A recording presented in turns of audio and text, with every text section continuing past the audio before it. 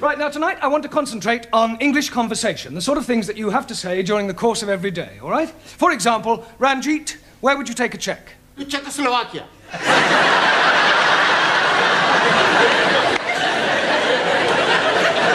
Not that sort of check.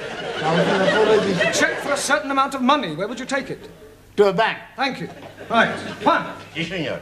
If you felt ill, what would you do? Go to bed. But before that, Take the clothes off. you would go to the doctors. No, doctor. Doctor killed my uncle in Madrid. Really? Si. My uncle, he has pain in the chest. He goes see doctor. Doctor, he listen and say, it's all right. 10 minutes later in the street, my uncle, Finito. What, a heart attack? Motorcar. Well, you can hardly blame the doctor for that. Si. The doctor, he was driving the motor.